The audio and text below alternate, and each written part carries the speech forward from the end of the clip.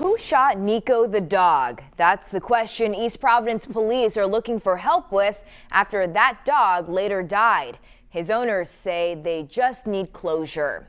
This husky was found near Forbes and Lund Street in Riverside with what looked like minor injuries to its head. A veterinarian later found that Nico was shot with a pellet and later had to be put down.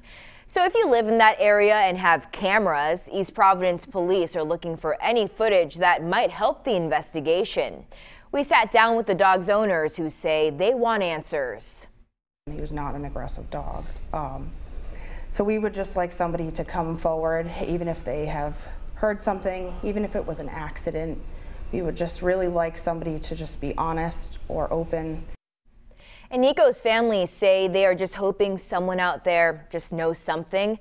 Anyone with information is asked to call East Providence Police.